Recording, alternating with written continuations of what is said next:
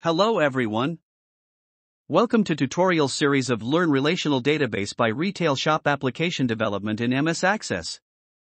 In this tutorial you will learn msaccess queries.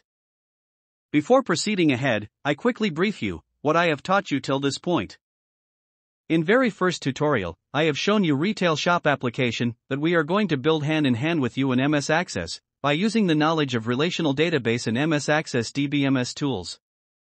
In my second tutorial, I have explained the data model for retail shop application.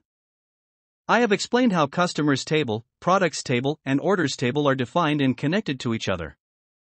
In my third tutorial, I have explained how to create tables in msaccess.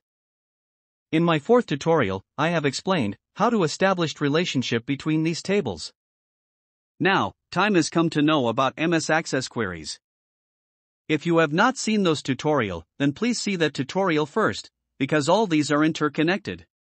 One very obvious question, you may ask me that. Sir, what is queries?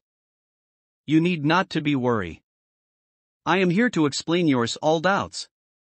In microsoftaccess, a query is a tool used to retrieve specific information from one or more tables in a database. It allows you to ask questions about your data and extract only the data that meets certain criteria. Queries can range from simple to complex, and can involve filtering, sorting, calculating, and summarizing data. There are several types of queries in msaccess. These are select query, parameter query, action query, crosstab query, SQL query. I will explain each and every query with example and demonstration in msaccess. So, let's start with select query. In microsoftaccess, a select query is used to retrieve data from one or more tables in a database. It follows a structure similar to other SQL databases, but Access provides its own graphical interface for building queries, known as the Query Design View. Here's how you can create a select query in microsoftaccess. Step 1. Open your Access database. Step 2. Go to the Create tab. Step 3. Click on Query Design in the Queries group. This will open the Query Design view. Step 4. In the Query Design view, you will see a window containing a list of tables from your database. Select the table or tables from which you want to retrieve data and click Add or double-click the table to add it to the query. Step 5. Close the Show Table window. Step 6. You'll now see the selected tables represented as boxes in the Query Design view.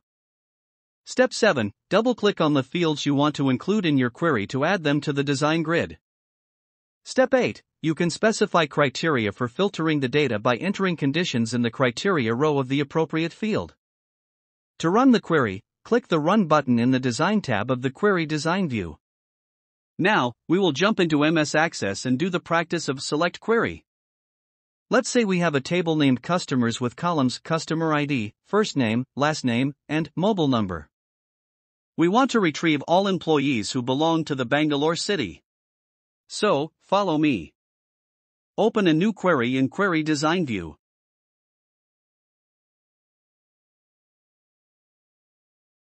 Add the Customers table to the design grid.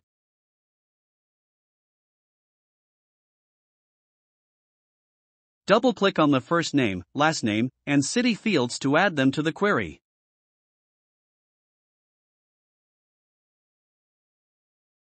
In the City Fields criteria row, enter Bangalore.